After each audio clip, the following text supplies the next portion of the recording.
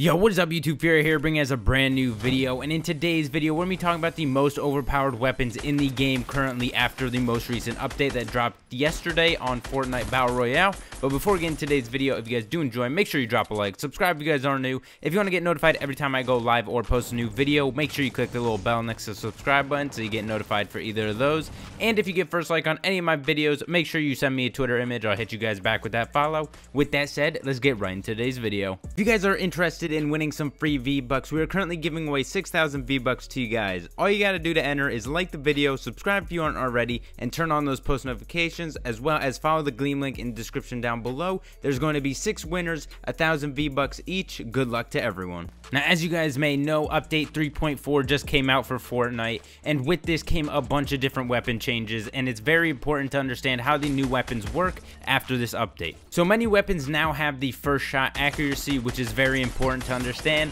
Now, I thought this was in the game previously, but I guess they just implemented it more in depth better now than it was before. Now, before I figured it was, first shot accuracy did play a role in the game, but I guess it did not completely to what I thought. Now it is 100% accurate first shot, and you guys will be able to notice with the reticle because it gets a lot smaller, very compact, and you'll notice that it is a little bit different than it was before. So many weapons have been included in this first shot accuracy, but here are some of the ones that did get a change. So we got the suppressed SMG, we got the tac SMG, the pistol, the suppressed pistol, revolver, hand cannon, ARs, and burst ARs. These are very important to understand how they work, and it's definitely something that's going to be changing the game very rapidly, honestly, because of these first shot accuracy. You're going to be able to kill people a lot quicker, and you're going to be doing a bunch more damage to all your enemies. Now, with this first shot accuracy, they also implemented a way to fix the damage fall off with these weapons. So the farther they are, the less damage it's going to do, which makes sense because if you're just sitting there at a long distance aiming right at their head,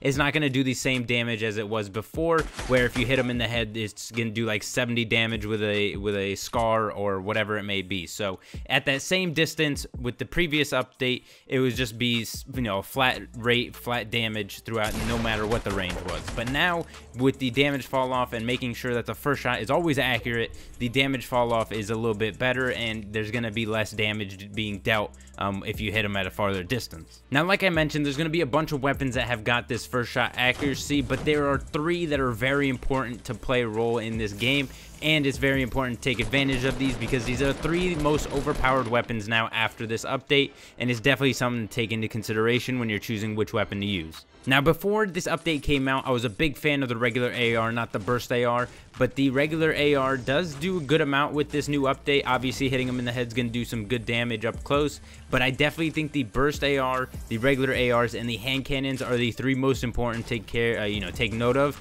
and to use those properly. The burst AR after this update is going to be doing a bunch more damage. If that first shot hits the head, those other 2 are either going to be a little bit too high, but if you aim at, like, I'd say the neck region and you hit them right there, 1 bursts are going to be insanely common, especially up close and when you're really close to the enemy. Now, the problem with this up close first shot accuracy type thing, it might be an issue when you're using when you're facing someone that has an SMG, or not an SMG but a shotgun or something like that. I feel like a lot more close quarters combat is going to be switched up, and it's not strictly going to be SMGs or shotguns. I definitely think ARs are going to be playing a role in this, especially if you're just sitting back in a bush or something. Somebody gets real close, you aim at the head real quick, you're going to get a 1 burst basically every time.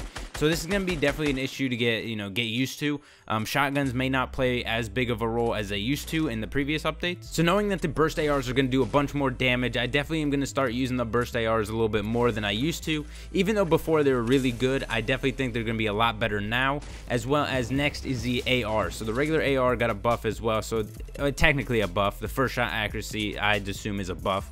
But these scars are going to be doing a lot of damage up close to the head. This is going to be very important when you're getting in those gunfights. Make sure you hit those headshots, especially if you're just sitting there and you haven't shot in a bit. That first shot is always going to hit the head as long as you're a little bit more accurate than you used to be. It's not going to be so random, so that first shot is definitely going to be very important in those gunfights. Now, not only the burst AR and the regular AR are going to be doing a bunch of damage, but the hand cannon. This is something that I don't think people are going to take into consideration too much, but the hand cannon is going to be absolutely filthy. As you guys know, it does take heavy bullets, so this thing's going to be hitting one-shot headshots all the time, especially if you're like one of those situations where you're sitting in a bush again. That hand cannon is going to do so much damage to the head. You're basically going to kill anybody that comes in front of you. So I definitely recommend going on from now on to pick up the burst ARs, the regular ARs, and the hand cannons. Obviously, it's your choice between the burst and the regular AR, but I personally think the bursts are going to be doing a lot better with this first shot accuracy implemented, as well as the hand cannons. Definitely something I'm going to be picking up a little bit more,